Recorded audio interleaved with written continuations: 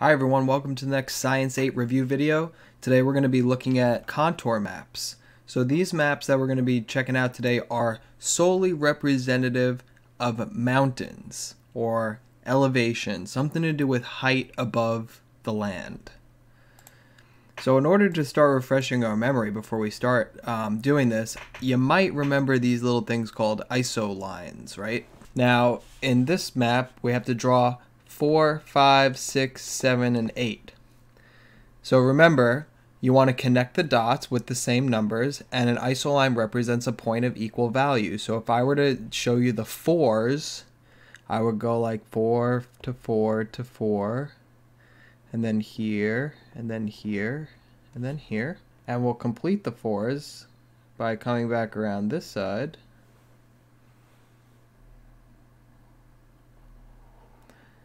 Sort of like that.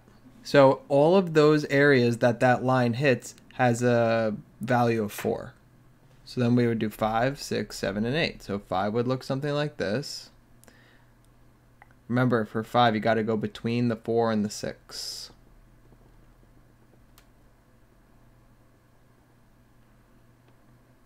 Like that. And then 6, so you'd be going between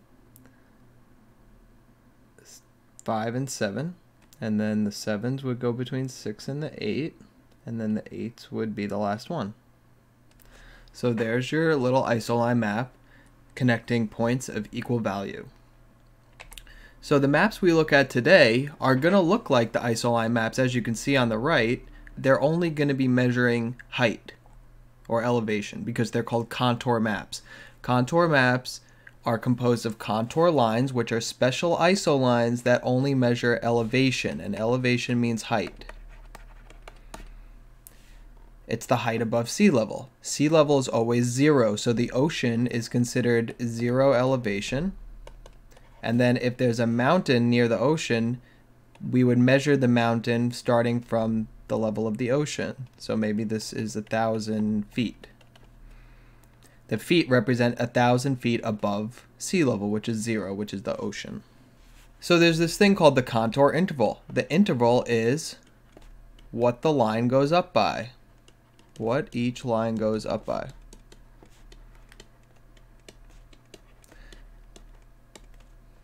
So, can you figure out what each of these lines go up by? They give you one every 5 lines.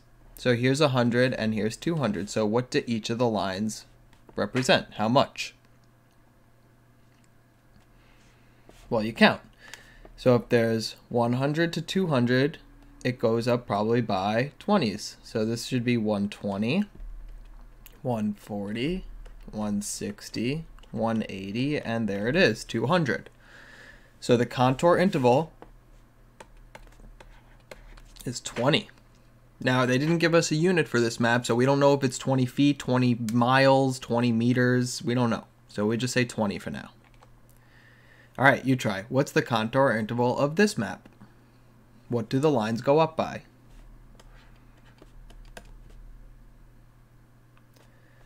All right, well, hopefully you said 10. So here's 20. This one would be 30. This one would be 40, 50, 60, and 70. So they go up by 10s. So we're talking about elevation today. Here's some signs that you might see, probably not on Long Island, but around the world. You could have below sea level, you could have above sea level, but it's all height. So contour maps are really useful because they're able to show hills, rivers, mountains, and cliffs, and even flatland on a map. It's really good for hiking. It's good for skiing. There's a lot of people that use these maps, real estate agents, geologists, people that need to study the landscape of an area. So generally, if you're talking about a hill or a mountain of some sort, there's a bunch of circles on the map. The smaller the circle, the higher the height. So for example, if you put an X here, and then you put an X here, which person would be at a higher height? Well, it would be the person in the smallest circle, because if you think about this, these lines go up by 10s, right? So this is 50, this would be 60, 70, 80, 90, and then 100, and then this would be 110. This X is in between 50 and 60, so they're standing at maybe like 55. This X is inside the 110 circles, so they're standing at maybe like 115. So their X is higher than that X. So here's a question for you. Give me an estimate of what B could be. What elevation would a person at letter B possibly be? Well, B is in between the 80 and the 90, so anywhere between that is good. So 81 through 89. It can't be 80 because then B would be on the line. And it can't be 90 because then B would be on this line. It's in between 80 and 90. So 81 through 89, anywhere in there is good. Alright, so how do you show flatland on a map? The flatland is represented by contour lines that are spaced very far apart, like at letter L. This is a flat area, as opposed to letter N, this would be a steep area. Steep is like a cliff. That's because the lines are close together. So when the lines are close, it's a cliff. When the lines are far, it's flat or gentle. So that's important. Lines far, flat. Lines close, cliff. Okay, so if I give you a compass right now, north, south, east, west, which side of this mountain is going to be the steepest?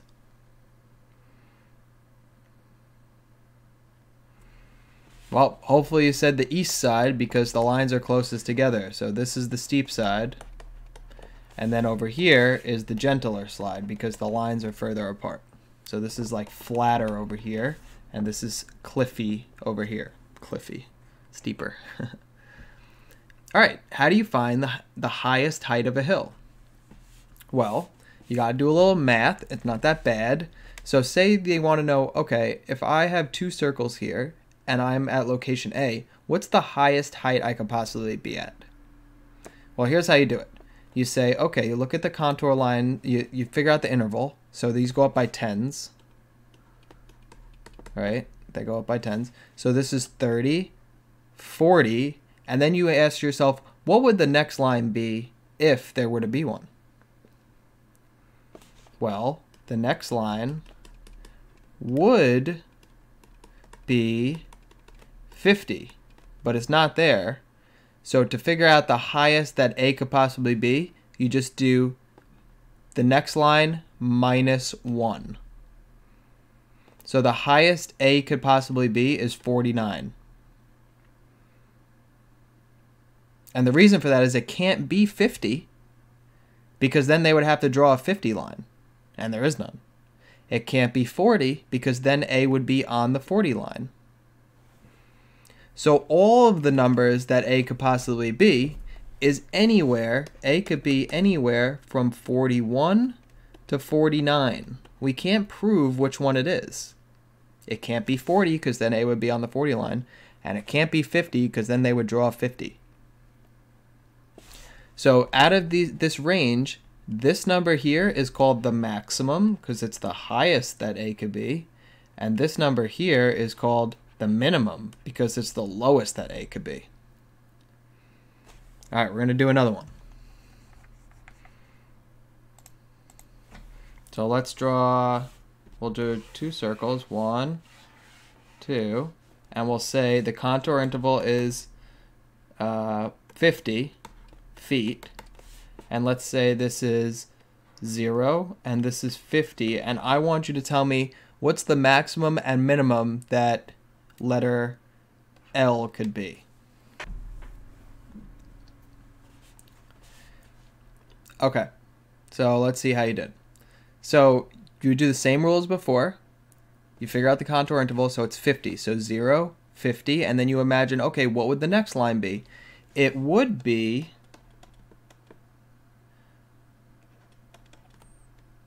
it would be 100, but it's not there, so the maximum is going to be 100 minus 1. So the highest that L could be is 99 feet. The lowest it could be, it can't be 50 because then it would be on the line. So the lowest number that this could be is 51 feet. So the range that L could be is anywhere from 51 feet to 99 feet. All right, I'm going to do one more. Let's do circle, circle. So let's do the contour interval is 100 feet this time. And we'll say this is 300 feet, this is 400 feet, and then we're going to do letter L again. So I want the minimum and the maximum for L. Go for it. All right, well, it goes up by 100, so 300, 400, so the next line would be 500. So the highest that L could be is 499 feet. And the lowest it could be is one above the last contour line, so 401 feet. So there's your range. It can be 401 to 499. All right, cool. So we did maximum, minimum. So now we're going to talk about rivers. How do you show a river on a map with just lines? Well, there's a little trick. The contour lines on the map, these lines bend when they cross the river. They always bend upstream. Upstream means where the water's coming from. So if I were to draw you a little picture here,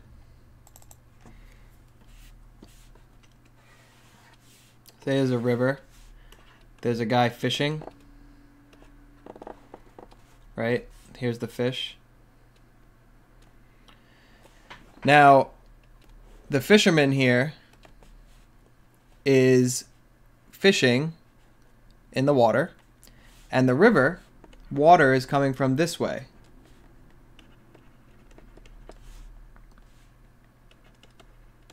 And it's going here. Say it's going into like a lake or a pond, right? So upstream is against the water. It's where the water is coming from. So this is going to be upstream, and this is going to be downstream. So if I were to draw a compass on this right here, the west would be upstream and the east would be downstream. Upstream means where the water is coming from, and downstream means where it's going. Okay, so now if we go back here, the contour lines bend upstream. So if we do example 1 over here, and I draw a little river right here, say the red line's the river and it goes across these lines. The lines bend upstream like an elbow. So this is bending. I'll draw a compass for you. This is bending northeast. So this river is flowing this direction. Southwest. Because the elbow of the bend here is pointing upstream. This is where it came from, and it's going towards here. Okay, so now see if you could do it for example 2. I want to know which way is this stream flowing towards. And here's your river.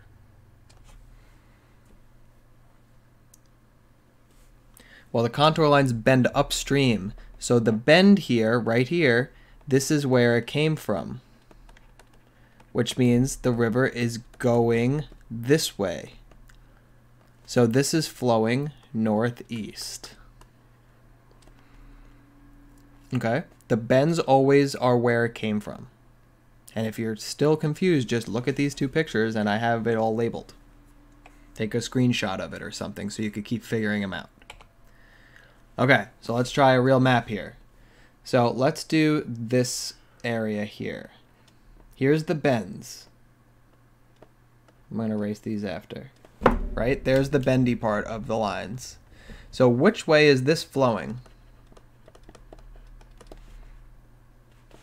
Here's your compass. All right, well, the bend in this case, the little pointy here, is coming from here, and it's going this way. So this is flowing southeast. How about this river here?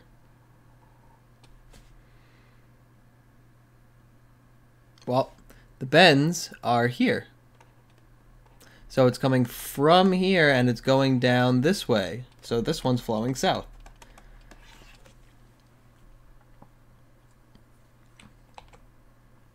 All right, last thing is holes in the ground. So if you're putting a mountain on a map, how do you label a map if there's like a hole in the ground, like a big crater like this, or maybe a volcano? What they do is they put little marks like here. These are called hasher marks. They're little dash marks. You could see them right in here. And the little dashes inside the circle, that tells you that the area is going down. And they go down by the same interval of the map. So if the interval is 200 feet, these dashes will also represent a drop in elevation of 200 feet. A good thing that they use this for is to label volcanoes on map, or a hole in the ground, or like a sinkhole, or like a crater, or something like that. They had to figure out a way to label elevation decreasing, so they use hasher marks. Hasher marks are the little dashes inside the circle, and all it means is that there's a hole in the ground and that the area is lower. Alright, so that was your little intro on contour maps. I hope all is well, and I'll see you in the next video. Bye!